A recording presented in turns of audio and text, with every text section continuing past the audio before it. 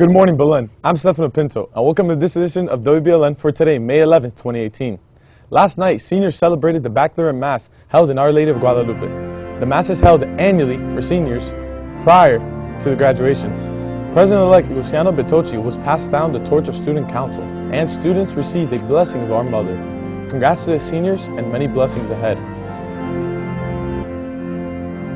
Carlos Rio, class of 2001, just got introduced as the ambassador of the United States to the Organization of American States. The Organization of American States is the world's oldest regional organization, dating back to the first International Conference of American States held in Washington, D.C. from October 1889 to April 1890.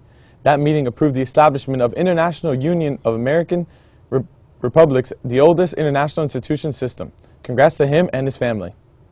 Belen is inviting all Belen mothers to our second annual morning hour of prayer for moms on Friday, May 11th at 8 a.m. in the Chapel of Our Lady, located in the Garrido Family Plaza. Please RSVP to Ms. Corzo at scorzo@belenjesuit.org. The Hope for the Kaisai Club will be selling bracelets in the Wolverine Den for $1. These bracelets will help increase awareness about the plight of families in Kaisa. The money raised from their sales will be used to donate the GOAT project. Please support our fundraising by effort of purchasing a Hope for Kaiser bracelet, just for $1 in the Wolverine Den. Rudy Giuliani has re-signed from his law firm to focus on his legal work for President Trump. The former New York City mayor joined the president's legal team, and the team last month he's helping with the special counsel investigation into Russia meddling in the 2016 election. He says leaving his law firm will allow him to focus on pressing demands of the Mueller investigation and concentrate on the critically important matter for our country. Trump has repeatedly denounced the Russia inquiry as a witch hunt, saying there's no collusion between his campaign and Russia. Since joining the legal team, however, Giuliani has repeatedly made headlines for wading into allegations involving the president and adult film actress Stormy Daniels. The younger brother of the Parkland, Florida high school shooter has his own trouble with the law. Zachary Cruz has been arrested twice this year. The first time was for skating on campus where his brother killed 17 people in February. His attorney is requesting a judge to grant a change of venue for the 18-year-old in order for him to get a second chance. Cruz is being offered a job, counseling, and a place to live in Virginia. The motion will be heard Friday in Broward County. Sergei Lavrov, speaking at the press conference in Moscow, has said that the U.S. withdrawal from the Iran nuclear deal is a serious violation of UN Security Council Resolution 2231, which was approved and made in part of international law. Lavrov also said that it is important for all the other parties to respond to the situation promptly and have necessary conciliation and come up with a number of steps that would help preserve this extremely important document. Speaking alongside Russian Foreign Minister Heiko Maas, the German Foreign Minister has said that the JCPOA must be adhered to the Maas.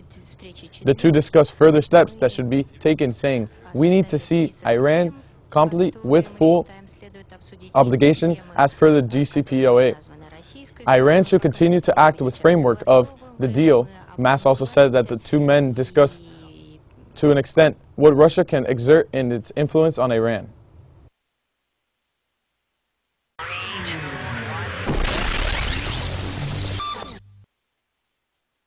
What's up, guys? Here's your scoop for today. A valuable piece of marvelous movie memorabilia is missing, and wait, there's more. The original Iron Man suit, which Robert Downey Jr. wore in the 2008 movie that launched the Marvel Cinematic Universe, has disappeared from a Los Angeles area warehouse. Police are investigating the apparent theft of the red and gold suit, valued at more than $300,000.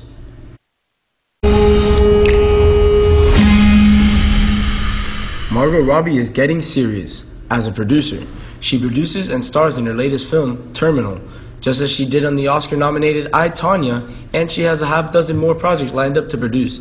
Does she also eventually want to direct? I do. I think right now I do want to, just not for a couple years yet. You're Norma Desmond. Used to be in silent pictures, used to be big. I am big. It's the pictures that got small. For all you film fanatics out there, a big picture is headed back to the big screen. Billy Wilder's Sunset Boulevard, starring Gloria Swanson and William Holden, returns to some 600 U.S. theaters this Sunday, May 13th, and next Wednesday, May 16th.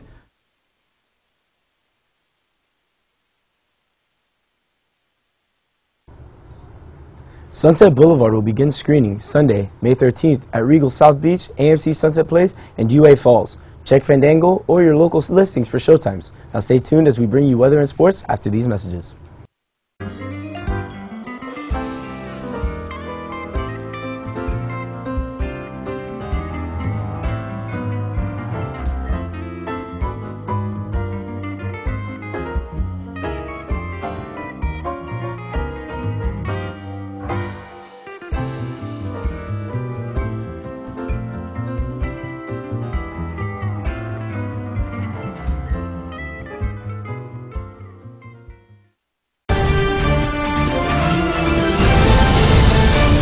Hello Belen and happy Friday. It's almost time for the weekend and it looks like we're going to get off to a great start on the radar.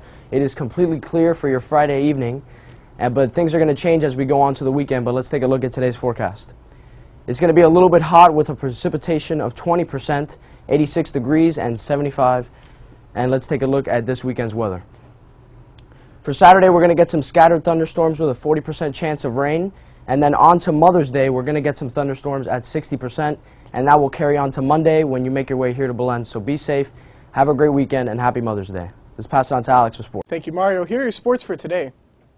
In baseball, the Red Sox beat the Yankees 5-4, the Mariners beat the Blue Jays 9-3, and the Braves beat the Marlins 9-2, and the Nats beat the Diamondbacks 2-1.